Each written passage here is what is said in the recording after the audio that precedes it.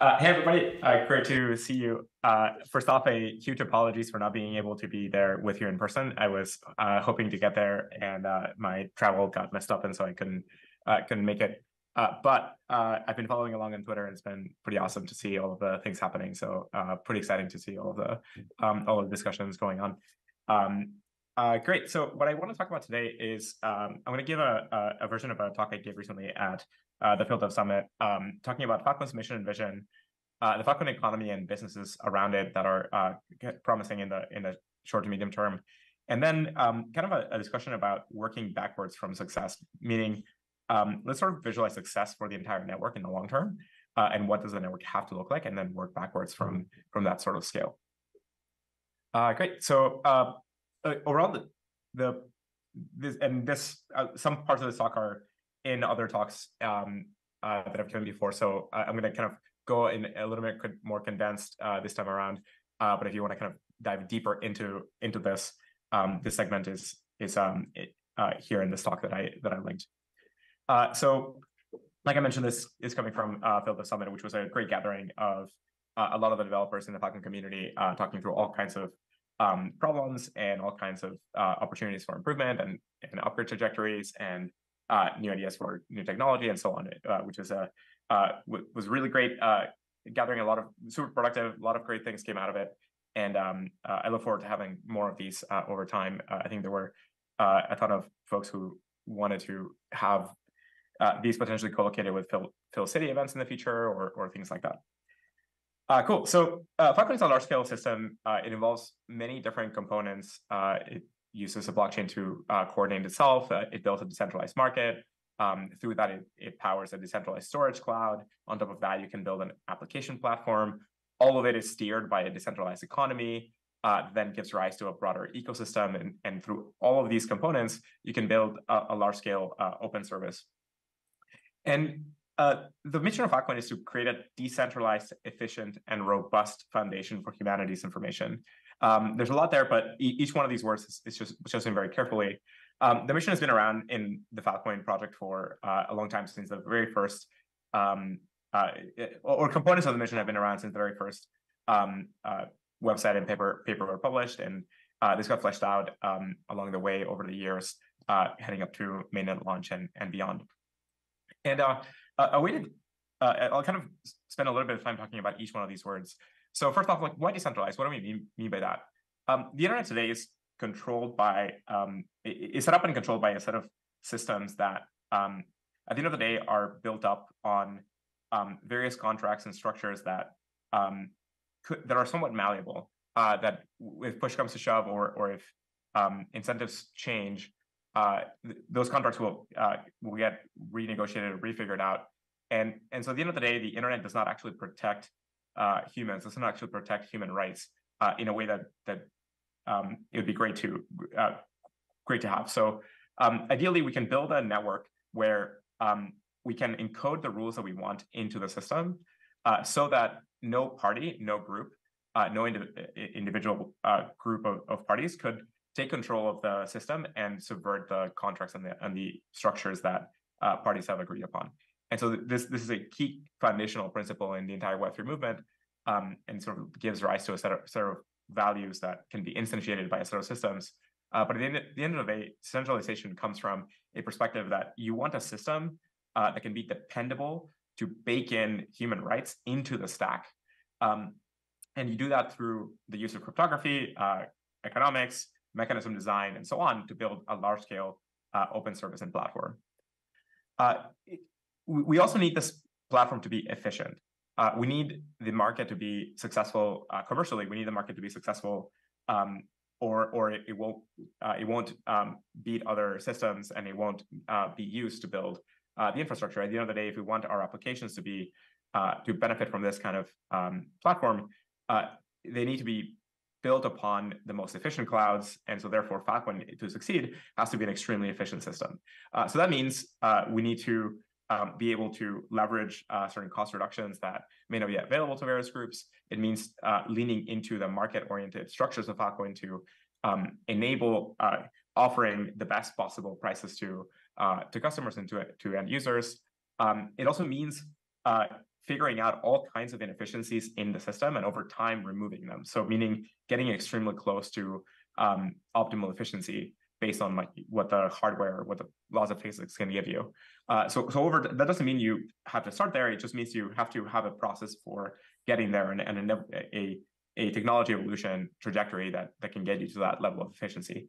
It also means that we need to improve large scale things like the current proof of replication, which is pretty slow. It sort of gives you a kind of like tape oriented time. But ideally, that should be normal in terms of hard drives and SSDs and so on. We want that level of efficiency to get into the protocol. We also want the network to be robust. So this means we require perfect uptime, just as good as any other service on the internet. Clients need to be able to trust the data that they add to Filecoin, that the applications they add to Filecoin will be safe. Applications need to be able to trust that not only will that data be safe in the long term, but especially when there are smart contract applications, that they sort of become robust and kind of walk away safe. So today, information on the internet is not robust in this way. If you stop if you have some account in a current centralized cloud storage platform, and you no longer, if you sort of like walk away or like you remove your credit card or whatever, that account kind of ceases to operate. It'd be great to have a structure where you can embed economic primitives into the system and then walk away. So that means you either deposit enough money for it to survive in the long term, in terms of, think of perpetual contracts or similar kinds of structures, or there's some set of mechanisms that produce value along the way that maintain the data, that maintain the applications that are being added. So we want a structure in smart contracts that is able to operate with with automated agents in the chain without having to require additional intervention over time. We also want robustness to all kinds of attackers. So this means whether it's hackers that are trying to steal data or hold data ransom or things like that, or whether it's more sophisticated attackers that are trying to spy on users and figure out what kind of data they're using or storing and so on, or potentially trying to subvert the entire network. So we need large-scale robustness in the platform itself to be able to withstand large-scale attacks. This means censorship and things like that. And like the internet, the platform needs to be built to withstand all kinds of disaster scenarios. So today, the internet is highly resilient and is able to deal with massive scale partitions, but blockchains do not. Most blockchains are not able to tolerate that kind of partitioned environment. And that's a goal for Filecoin in the long term, to be able to have that kind of robustness, just like the web, just like the normal internet. We tend to describe this word foundation, and what we mean by that is that the protocol itself needs to give rise to a platform that other technologies and other applications can be built upon. This means the data storage itself should enable all kinds of systems for different kinds of storage and retrieval access, following different kinds of patterns.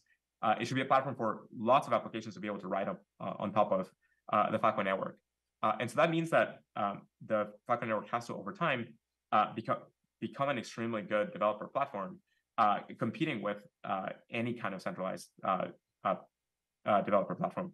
So that means paying very close attention to all kinds of developer experience to make sure that we are orienting the network correctly and orienting the improvement of the systems in the right direction. This also means that the network has to be scalable, that it needs to be able to scale to the demands of real world applications. And Filecoin does that today with the storage side. We have the world's largest centralized storage network, and it's actually large enough to compete with massive scale centralized platforms. But the blockchain itself right now is not scalable yet. The rest of the blockchain industry is sort of stuck in this environment where we can't get we haven't gotten the chains themselves to scale. So there's one really important component that Filecoin needs to bridge, needs to bring very large scale scalability to be able to deal with the kinds of applications that we use on a daily basis. Think of normal consumer applications like social networks and personal cloud things and games and so on. Now, when we say humanities information, we mean the union of humanities information. We don't just mean the information that a lot of us agree is really valuable. We want Filecoin to be used for everything. We want to build a platform that can store all of humanities information, that can store all human knowledge, think of all scientific papers and data and historical writings, but also all kinds of your personal application data, your company data, all kinds of things that people care about should be able to write on top of Filecoin. And so the network is built for that with that mission, to be able to be a great platform for all of the data in the world, not just some intersection that people that a lot of people agree is valuable. We want Filecoin to become sort of like the default external hard drive for all computer users, or the default cloud storage platform for applications. So there's a lot going on in order to enable this to work and to happen, and all kinds of improvements and upgrades that will come over time to be able to get there. And the community as a whole is building towards this. One thing to remember here is that Filecoin is part of a much larger network of protocols that are developing and solving all kinds of problems related to these goals. So given this kind of view into kind of the broad Filecoin master plan in the past, where sort of step one is build the world's largest decentralized storage network. We've effectively done that. Huge kudos and congratulations to all of the people in the community. A lot of you there present right now who have contributed to this to building this kind of scale of network. Step two is to onboard and safeguard humanities data into the network. So that means scaling the data storage side, scaling the way in which data gets ingested into Filecoin and these systems. And we've seen an enormous amount of success there in the last year. We've scaled the amount of data coming into the network. And step three is to bring compute to the data.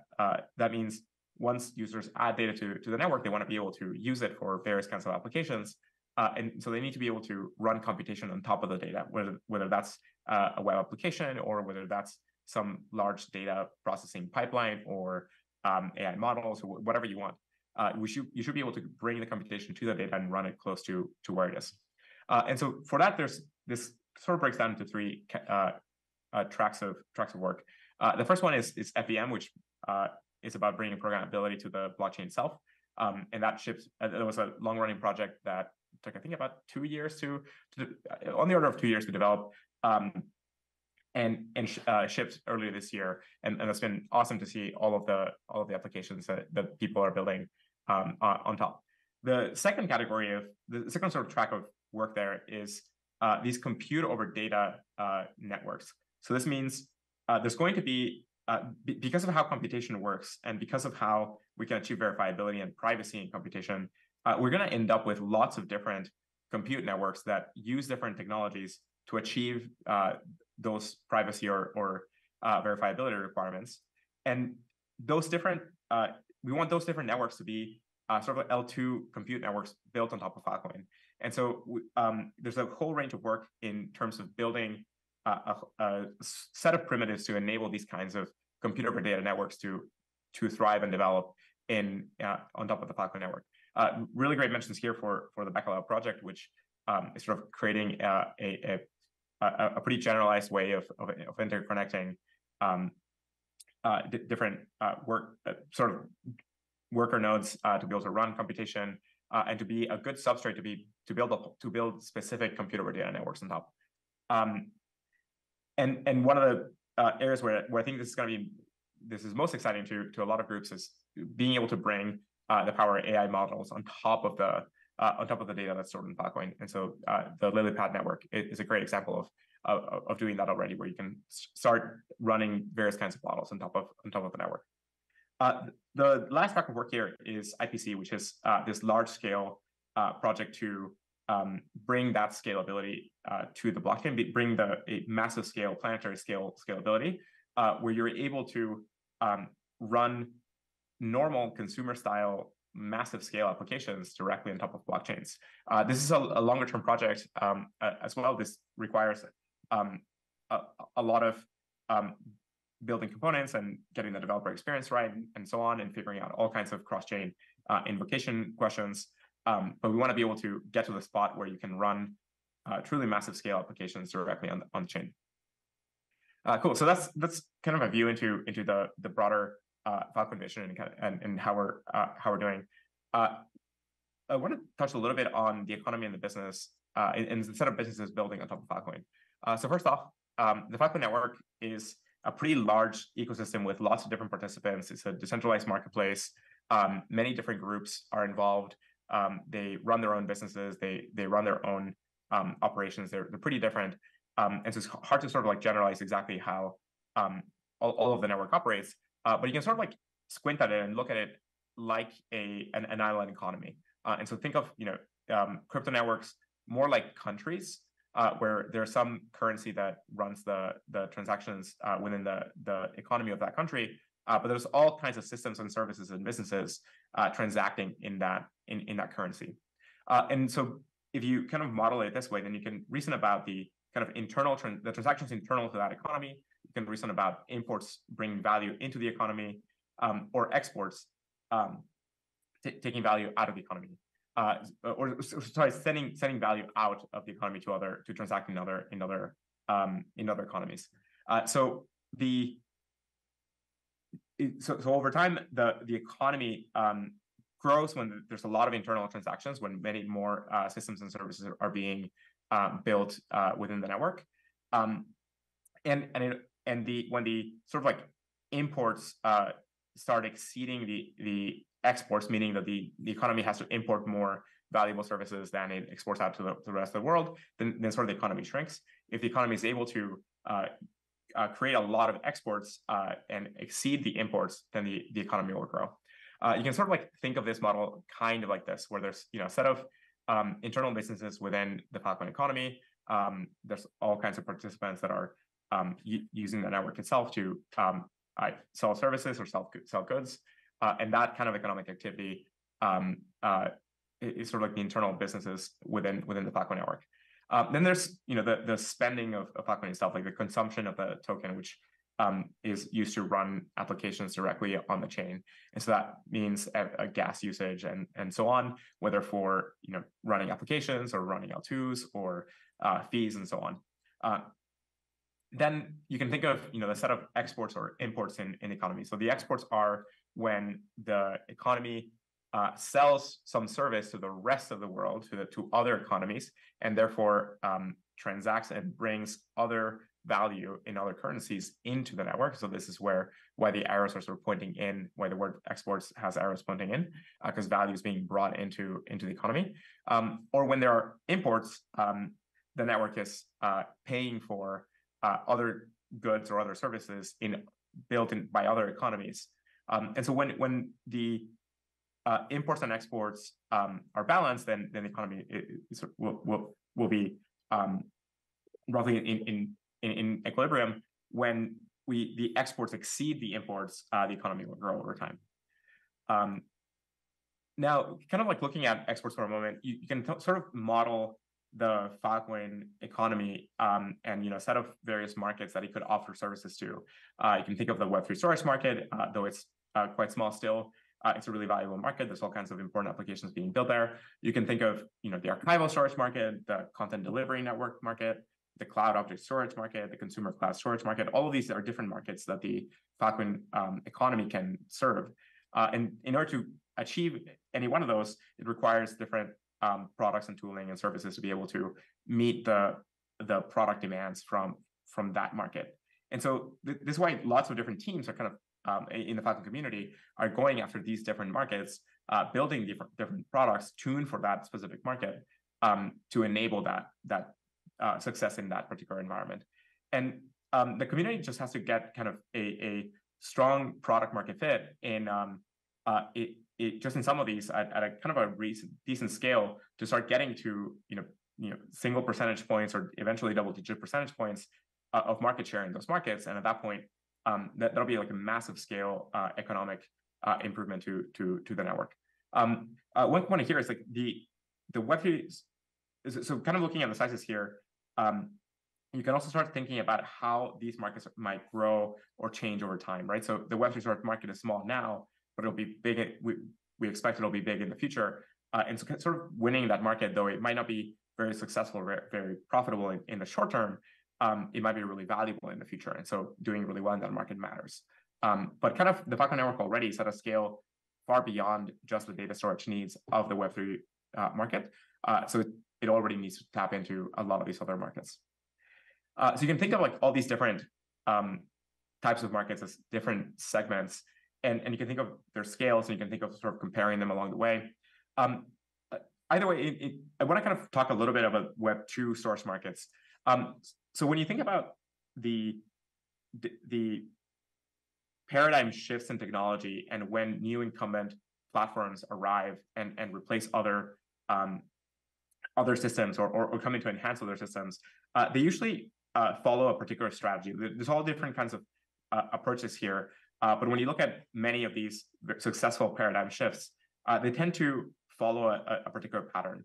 And it's sort of like well established in a lot of kind of business theory and so on. In order to be successful, the new entrant has to do basically two things. One, have a set of features that are different, that create product differentiation, that are hard to copy, meaning that it would be difficult for the incumbents to just copy that feature set.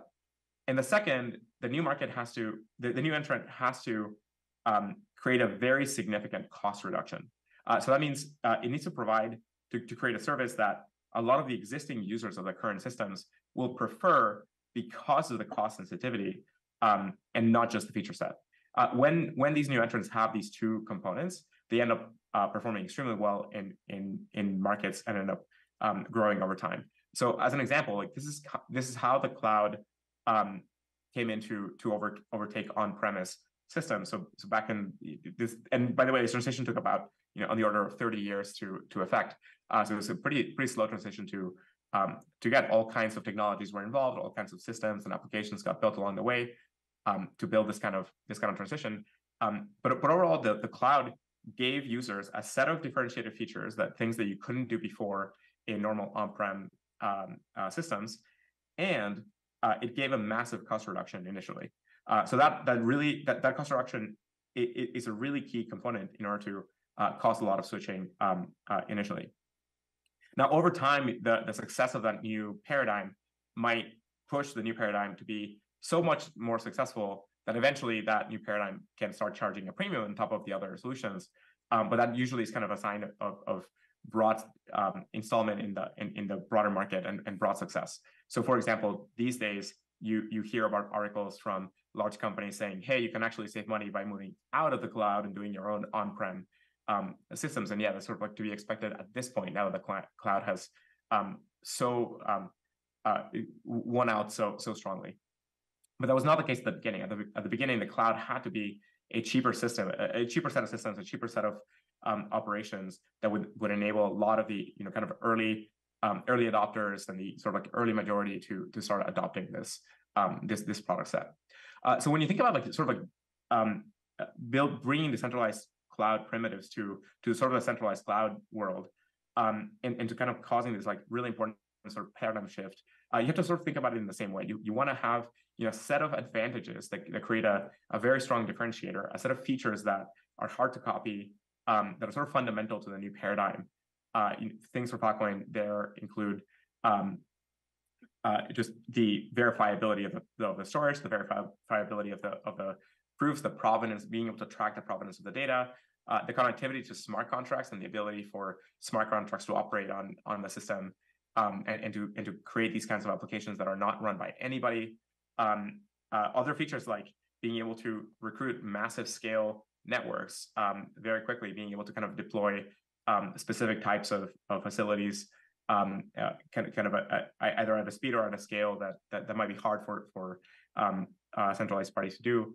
And then kind of like on top of any sort of differentiated features, and by the way, there are many more different kinds of features might appear that are relevant to specific markets, right? So different markets care about different feature sets.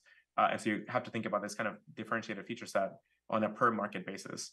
And one of the beauties of smart contracts is that it gives you this really robust platform to then build all kinds of new kinds of things that couldn't be done before that can themselves become very strong differentiators. You can think of the success of Ethereum as a version of this. Ethereum has, through the smart contract platform, been able to create a platform with differentiated feature sets for many different kinds of transaction systems with different kinds of transactions, and that it has enabled it to succeed and work really well for a set of markets. Now, the second thing that we have to get right is that really important cost reduction. So this is why Filecoin's design has the block reward incentivizing data storage, not the hardware, but the data storage. That this is where Filecoin Plus comes from. This is where this is like a key advantage for Filecoin to have and retain. So Filecoin requires this incentive in order to provide that large scale cost reduction to be able to sort of shift over a lot of the customers from centralized cloud systems over to this decentralized cloud setting. The kind of like last advantage that I think is a really important differentiator that sort of applies across all markets is that decentralized networks have this scalable and permissionless innovation that is extremely powerful. So this means because the entire platform is open source, it's an open service, anybody can come in and improve it and develop their own versions of things. This sort of creates a very unique advantage to a platform that makes it more likely to leverage all kinds of improvements that arrive, because it means that anybody can contribute those kinds of improvements along the way, and the network just gets better. Not just that, but it also creates an environment where even the current incumbents might actually see the benefits of this new paradigm and shift over to join that paradigm. So I sort of like imagine this kind of like extremely successful win scenario where it becomes sort of like an advantage even to the centralized cloud players to join the decentralized cloud movement, to bring that set of feature sets and sort of join the environment. Unclear if this will happen, but that would be a pretty great win. Great. So kind of moving on, the last thing I'll kind of talk a little bit about is when thinking about Filecoin and thinking about systems and upgradability and so on, a lot of us are thinking about working backwards from success. So that means visualizing how you sort of establish some targets in the future in terms of the pervasiveness of the platform, the success case of the technology, the success case of its adoption in the market, the success case in terms of the applications built on it, and so on. And you can sort of like imagine some kind of target in terms of like broad market adoption and market use. And so you can sort of think of, so from there, after establishing those targets, you can look around to the existing applications and the existing platforms and characterize those platforms in terms of what they're able to do today. And you can think about the future and think about 5 years in the future, 10 years in the future, and think about how the characteristics are going to evolve in that time frame. How are the things going to have to evolve in order to be successful at that scale? Then from there, you can derive a set of system constraints that describe how the system is going to have to behave in order to have those target characteristics to be able to succeed for various products. And then from there, you can kind of come up with an improvement trajectory from those constraints that starts building out and deploying those specific improvement sets, and ideally, hopefully, ordering them coupled to kind of the markets that you want to gain adoption in, so that as you are improving the system, you do so bringing in greater and greater adoption and greater success, which then self-reinforces the growth and so on, right? You can think of this as like, every major paradigm shift in technology has sort of followed this trajectory where as the technology started working and improving, it opened up a lot of opportunity and a lot of success for lots of parties, and it created an environment where they came in to flesh out and improve the system itself and get it to that success. So you can think of the cloud today as being super different than the cloud as first envisioned in the late 90s and so on, and being built out by many different organizations along the way that brought in many new kinds of technologies and improvements that all blended together to yield the very successful cloud systems that we have today. So think of kind of evolving these networks in that kind of way of mapping out what they must be in the future in order to be successful, back calculating from that to a set of improvement trajectories, and coupling those improvement trajectories to market success to be able to scale up the products and services and grow the network by leveraging a lot of other participants that bring in those improvements. So an example of like sort of like doing this is like you can look at all storage in the world, and you can say, okay, great, like let's try and store all of it. You can maybe say draw a certain fraction of it that you may want to store, like call it 50% or 10% or 1%. I sort of see like 1% is like not ambitious enough and not quite hitting the mission. I sort of see 50% as hey, great, like let's eventually get there. But in order to get there, you can maybe think about 10%. And so sort of 10% gives you like this really neat target that you can paint and hit without having to get into and it's still sort of like making a reasonable sort of claim. Now let's kind of think about approximating characteristics. You can sort of think about the data use across these different years by thinking about the number of people using the internet, the number of devices in the world, the number of requests per day that happen, the number of data objects, all the data, how much data is stored in the world, and so on. And so you can kind of, and you can look around on the internet to find all kinds of estimates produced by various different groups. Here are like a few. The data on these, I think it's pretty good. You can get a pretty good back of the envelope estimates from just browsing around. But overall, kind of most groups predict somewhere between 5 and 6 billion users will be using the internet, throughout these years. That's of course humans discounting any kind of AI agents. You can do the same thing for kind of the number of devices in the world. You can think of various estimates. The estimates vary quite a bit, but most of them are kind of in the scales of like 30 to 40, maybe 50 billion by 2038. So this gives you a pretty sizable amount of devices. If you sort of think of 10% of that, that means that the Filecoin network, and depending on which year you want to target 10%, needs to be hitting on the order of like 3 to 5 billion devices operating and transacting with the network on a daily basis, right? So like this is a massive scale relative to where blockchains are today. This is kind of like why we need blockchains to scale. Then, if you think about like sort of like the numbers of requests per day, this is one of these that unfortunately there aren't very good estimates out there for these numbers. You can try to approximate it a bunch of different ways.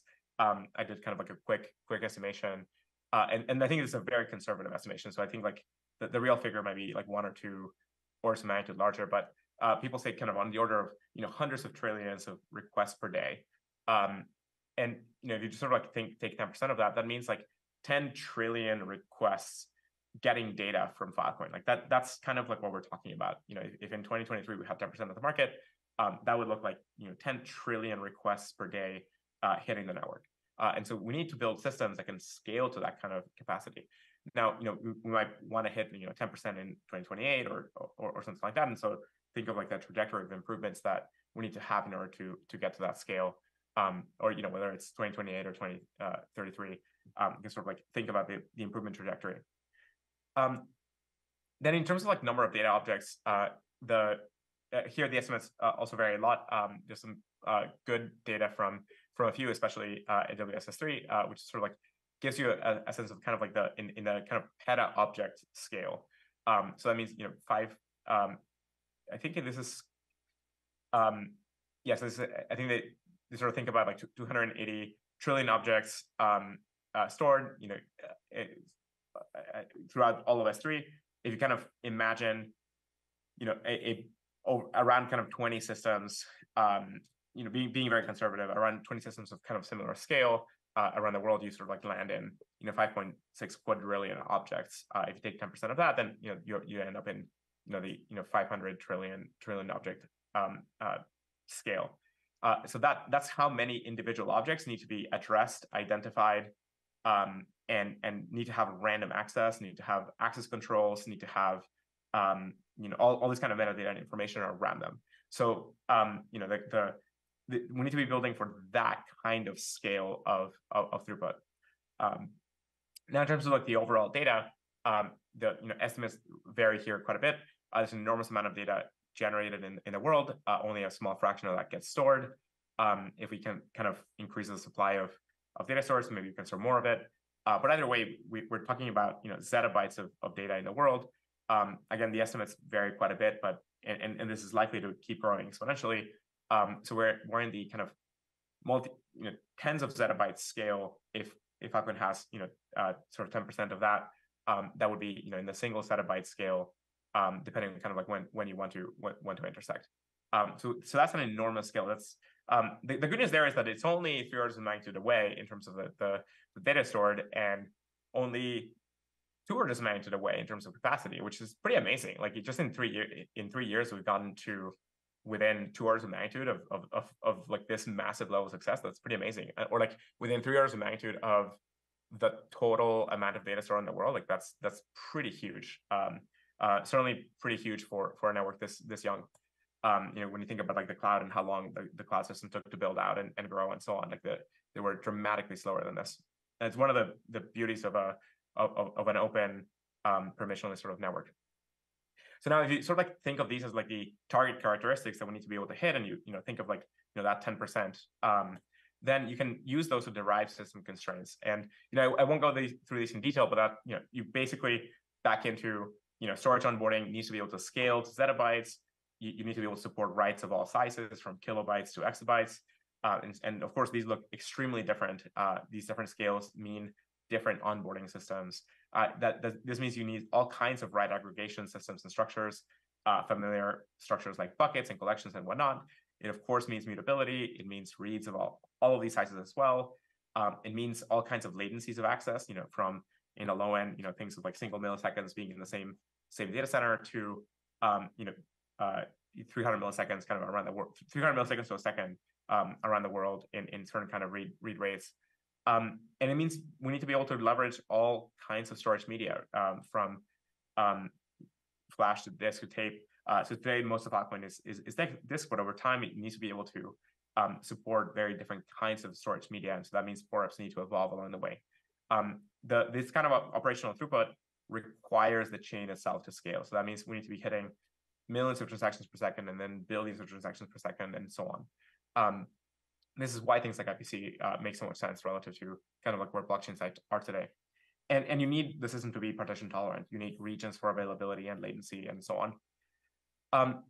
Now, from these kind of constraints, you can kind of think of like a set of improvements and a sort of like trajectory of improvements that you might have. So all of these constraints require new POREPs. We need fast retrieval.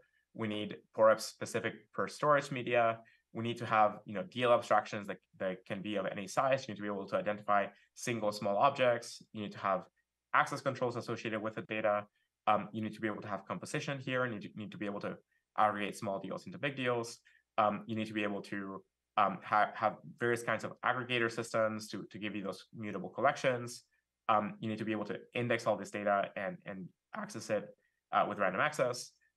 You need like very, very good guarantees on retrievability, and especially fast retrievability, which means you need verification of that retrievability, and that means you need incentive structures coupled to that to achieving that. You need broad chain scalability. You need to localize the chain so you can move specific computation to run in specific areas of the network. You need some decentralized access control structure, which we can leverage UCANs for. And you need things like proof of location to verify the data is actually where it's being claimed to be. Now you can take these system constraints and then chart a trajectory of improvements by picking which ones to work on in which timeframes, coupled to specific markets. So different groups thinking about different markets will kind of look at these kinds of improvements and say, oh great, like if we can deliver these kinds of improvements, then we can tap into this particular market. And so that's sort of like their improvement trajectory. And if we as a network can have many groups going in these different directions, we can flesh out the entire platform by building out all of these kinds of feature sets over time in this sort of composable way.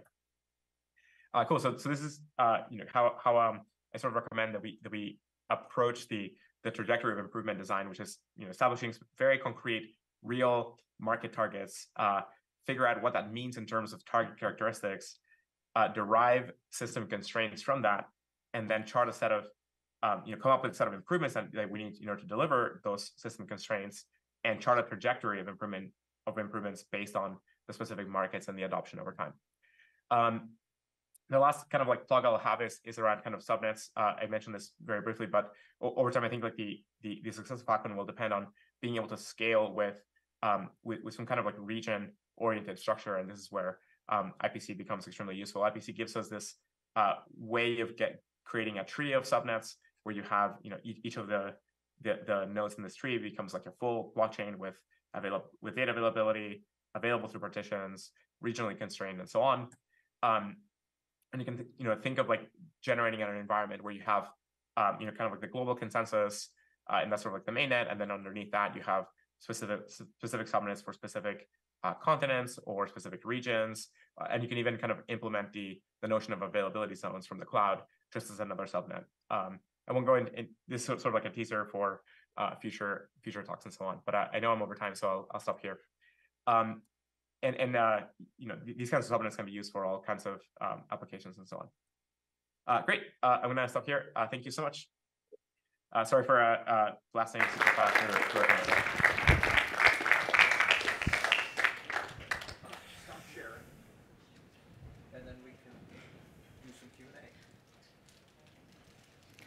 All right. Thank you, Juan. Appreciate that. Who has questions or comments or anything for Juan? If you want to just come right up to the microphone, he can see you. You can see him. Hey, Juan. Right there. Hi, Juan. Yeah, question. So I heard a lot about data preparation and like generating car files and things this week. So I'm a storage provider and building onboarding systems. Also an SP, and I got to talk to some of the Lotus devs about a side project they're working on called Ribs that basically gets rid of like the need for data prep, like using like native IPFS storage, and even enabling other services like taking daily snapshots, taking the diff and like pushing it into the sectors. So my question is like, why am I not hearing more about these kinds of projects right now, or like what are you guys doing to enable more service offerings that SPs are able to provide to our clients? That's the main question. There's lots of different kinds of tools like this, and I don't know why you're not hearing about them. I think each of them are discussed in various different places. I think you may not be hearing about it because of the maturity level. So a lot of these are not yet super productionized and pushed in by various providers. So I would sort of like, what I would sort of recommend is look at GitHub pretty aggressively and look at all of the different things that many different groups are building, and then test out what works really well for you and try them out. I think maybe we should build as a community some kind of like better maps that put different kinds of technologies and tools and services on kind of a spectrum where you can compare them across different dimensions. So like, if you have data of particular sizes, which tools should you be using?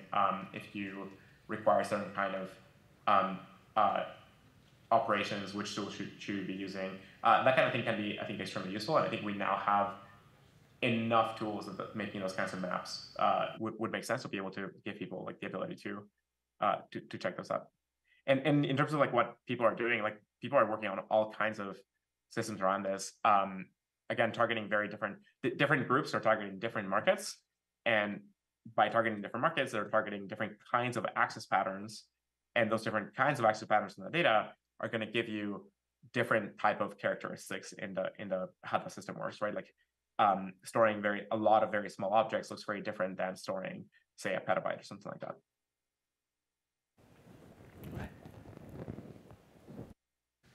Hi, Juan. This is Alan. So hey. I bring your NAS to here. I know. I wish I was there to get it. I am so sorry. Okay. I'm not there physically. So I need some. It would be great if you can give it to somebody else, and I'll get it from them eventually. So anyway, during the 3 years. Did you show it off, by the way? Did you show off the awesome hardware that you built? So can I bring that to here? So I have some, during the 3 years, we operated in the Korea, some storage providing, and so follow up the policy from the protocol labs and the foundation side, so every policy and the strategies follow up. But just very confusion is coming from the PIL Plus. So now in this time, we just concentrate to the PIL Plus only in this time, and our system and every multi-tenant some solution is fit to the PIL Plus. But I heard about the many story and the news about the PIL Plus some will modified and changing into some another policy or some addition or something. So can you explain about the clear strategy and plan for the PIL Plus? Yes, I think there's a lot of different groups that have different opinions on PIL Plus and so on. The thing that I would remind everybody is just recall how I talked earlier about how we define humanities information. We want to bring all data into the network, not just a subset of data that people might think is important. We want to build a platform that can truly work for all data. And remember that in order to succeed in a new market, in order to succeed in a broad market, a new system, a new entrant, a new paradigm has to have a massive cost reduction involved in order to get existing groups to switch over to this new paradigm at scale. So that's where FIL Plus comes from. FIL Plus is the structure that enables Filecoin to route the block reward to data storage, not hardware. Like I mentioned in the mission part of the talk, Filecoin is about data storage.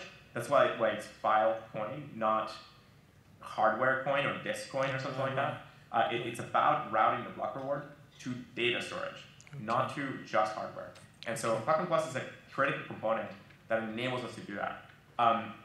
The way it works is that it just tries to answer one basic question, which is this like a legitimate data from a user with a legitimate intent to store data in the system, or is it just somebody trying to steal some of the block reward? And that's really the only question it's trying to answer. Is it legitimate data, or is it kind of like a malicious abuse of the system? And so that's the core set of components. I think a lot of people kind of have gripes about specific implementations, and this is where Filecoin Plus has a kind of an allocator structure that gives you the ability to build new kinds of systems within the network. So if you don't like the current system, try to propose a new one and discuss it with the community to try and create like a different way of allocating data that can be more successful. So talk I gave from the FIL Dev Summit in Singapore, which I think is already on YouTube, that goes into all this allocator structure and whatnot. But from my perspective, like the routing the block reward to data storage is Filecoin's advantage in the market, and without it, it won't be able to hit the same kind of cost profiles that the current centralized parties give you. Okay, thank you. So please text me to deliver to you. And then ask. Thank you so much.